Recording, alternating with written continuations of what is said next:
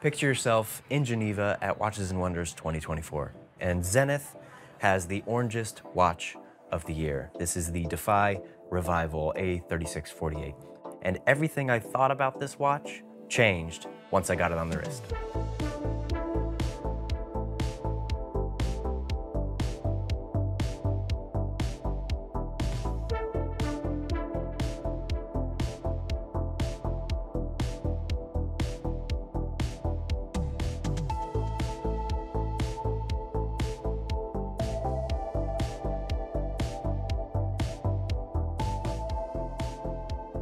I know it's a mouthful, but what is a Defy Revival? Well, it's two things. Back in the late 60s, early 70s, 1969 to be exact, the same year Zenith debuted the El Primero. It was a big year. They also debuted the Defy line of wristwatches, and these watches were meant to be rugged, everyday sports watches. Water resistance was a big feature. Shock resistance was a big feature. Even so much as throwing the watches out of windows to test them, the legend goes, is what Zenith was doing with their Defy watches, and they were doing crazy tests to prove that these watches are rugged and capable.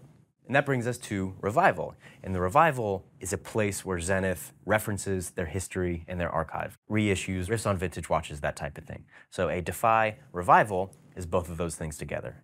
This being a one-to-one is exactly what it sounds like, compared to that 1969 release of the Plongeur 600, is millimeter for millimeter, exactly like this watch that we see here today, including the orange. That's why it's so orange. This day glow is very mid-century and very scuba boom orange.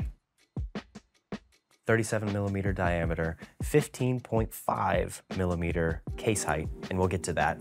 Sapphire on the front and back. You did not have an exhibition case back in 1969, but we have one today.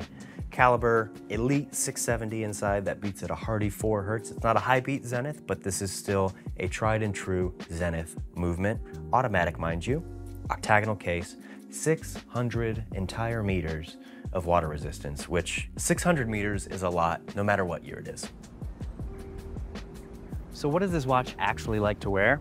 Well, when I was thinking about this question, another watch came to mind, one that I think a lot of us are probably more familiar with, and that is the Black Bay 58. And strictly speaking, maybe closer to the Black Bay 54, because this watch here, the Zenith, is 37 millimeters across, just like that one. However, with the added height from the crystal here on the Zenith, it has a bit more wrist presence, something akin to the Black Bay 58. And I know 15.5 millimeters tall sounds pretty tall, but the way the case back is designed with these short lugs and also the domed crystal, a lot of that height is hidden in one way or another. It sits down into your wrist pretty nicely, and this domed crystal, it kind of disappears and you don't feel that height like you think you would when you're looking at a spec sheet. Now in something like a Tudor Black Bay, the case side is just a thick mono block of metal on the side, and you see the case height. Here, you have steps and layers with a thin case side, the bezel, and then the collar ring coming up to the crystal on top, so you don't feel that visual weight of a case height quite as much in something like this. There's no faux patina, gilt accents.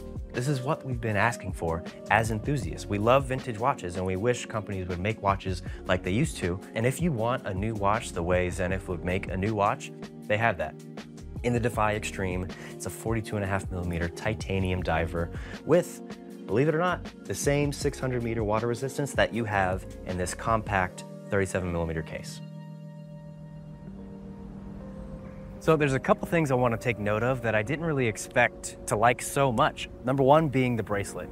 5 links, the 2 in the middle, number 2 and number 4, they have like a polished rounded edge. They look like beads of rice of days gone by, the beads of rice bracelets, and it's really solid, it's really sturdy, it feels really robust because it's not a lightweight watch, but it's also not super heavy, but you're aware of it. It's got some heft to it. It has some presence while you're wearing it. Number 2, this color orange. It wasn't necessarily a choice that Zenith made for the Revival. This was on the original watch from the 60s and 70s, but I think what they did with this one is that they recreated it beautifully. The hue is just right. It feels like it's glowing. It's like super high vis, traffic cone, whatever you want to call it. It's bright, it's in your face, but it's not obnoxious. I really, really have come to like the way it looks, more so than I thought I would initially. I also want to talk about the 430-day window. It's another one of those things that might seem odd, but here, the execution from Zenith is, again, right on the money. It's cut on the same angle as the minute markers on the chapter ring, so it blends in very nicely while still being able to be seen at a glance.